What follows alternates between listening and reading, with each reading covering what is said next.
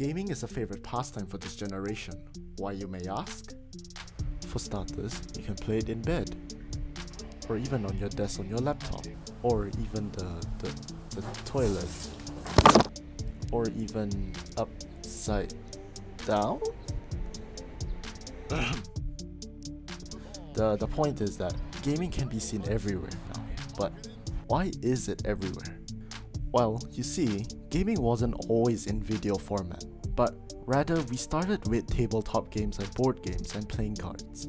And now, in this era, we see simple card games go from face to face, and now we get card gambling via the web.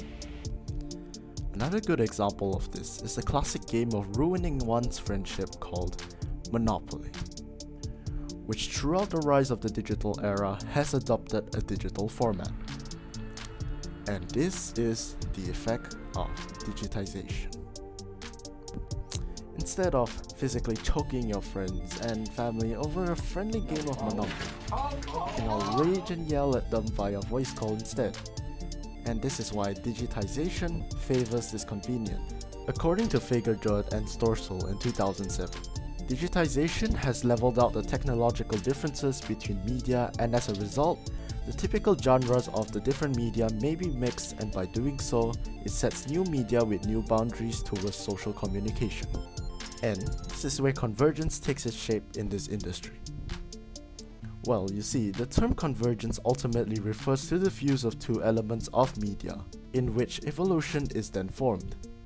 However, for video games, we saw more evolution in hardware and software as compared to media change.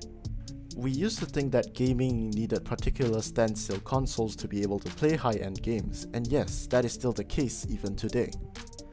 But with the emergence of smartphones and technological capabilities to the mobile gaming scene, we also see that games of such high capability can be played on our smartphones.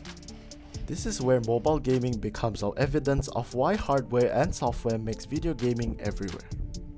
Whether it be us playing the game, our friends, our family, or even the family cat. My point is that gaming is everywhere for everyone of all age groups to enjoy, and the reason lies in our path towards the digital life, and that convergence is often misunderstood as a single solution to evolution.